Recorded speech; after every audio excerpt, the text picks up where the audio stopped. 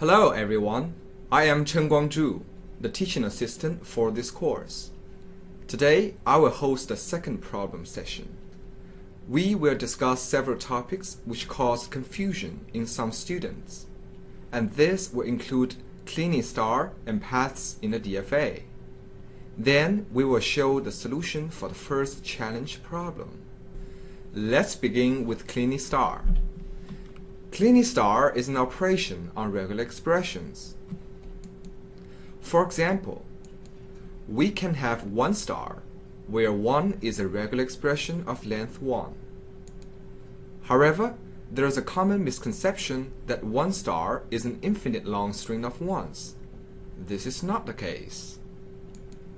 In fact, 1 star is still a regular expression, whose language, L1 star, is the set of strings of 0 or more 1s. Although this set is infinite, each element in it has finite length. This is similar to the set of integers, where the set is infinite, but each element it contains is finite. Now we come into the topic of infiniteness.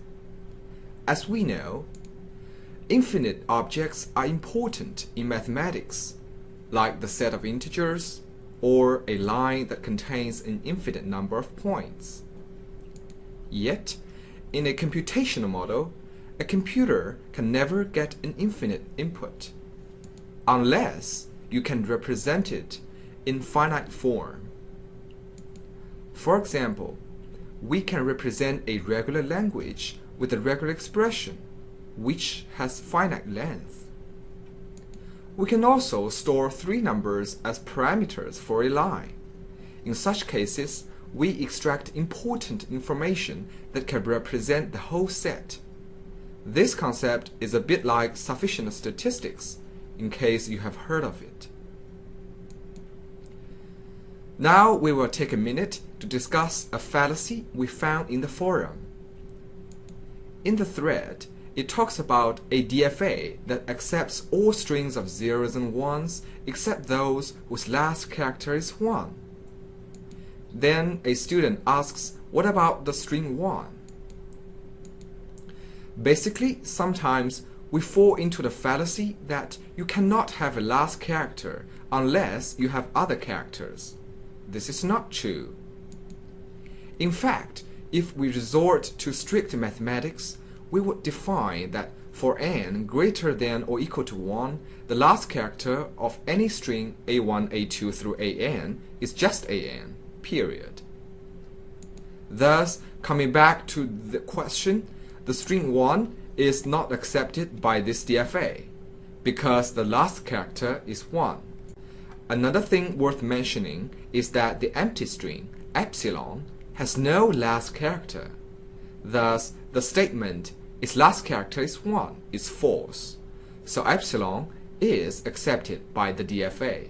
We will now start to discuss the conversion from a DFA into a regular expression. Firstly, let's have a review. In the conversion, we introduce the notion of k-path induction, where Rijk is the regular expression for the set of labels of k-paths from state I to state j.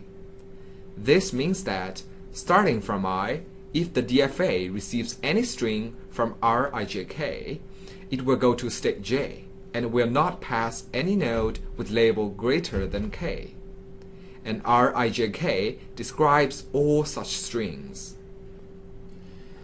In the lecture, we gave a way of computing Rijk, which is either via not going through state k or going through k 1 or more times. This gives us a formula.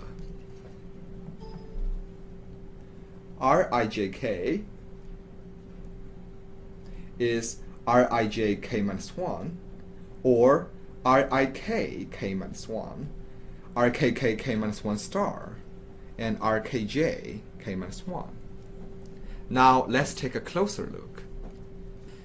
In the illustration, we can see that Rik k minus 1 corresponds to the part from I to the first encounter of k. Then all parts between k can be described by rkk, k-1.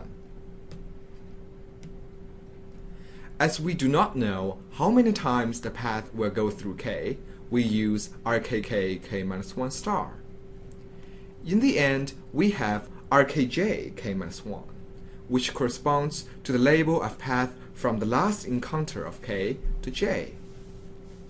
Here, we point out that the labels of the path from the first encounter of k to the last can also be represented by rkkk. Because it is just a path from k to k, going through nodes with labels not greater than k.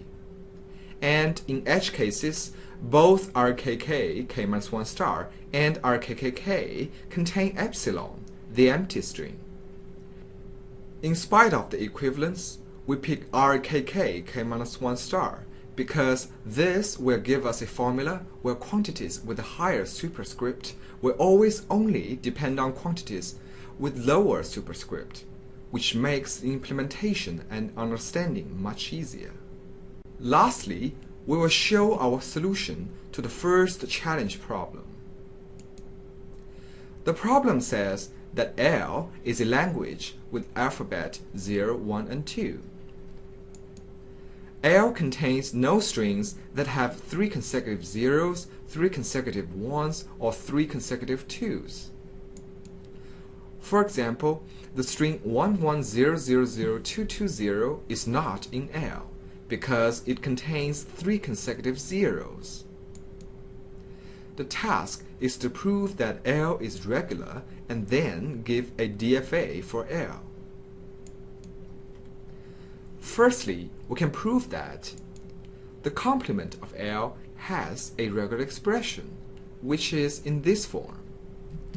We have 3 consecutive zeros, or 1s, or 2s, with any number of zeros, 1s, and 2s before and after. This regular expression exactly defines all strings that do contain 3 consecutive zeros, or 1s, or 2s. Additionally, we have the nice property that regular languages are closed under complement. So it follows that L, the complement of the language of this regular expression, is regular. To construct a DFA for L, it turns out that we can directly do it without the trick of union or complement. We define the state to represent the run of the same symbol that appears at the end of the string. Specifically, we will have start state S, which we enter only initially, when the input string so far is epsilon. Then we have state A0, A00, A1, A11, A2, and A22, and a dead state D.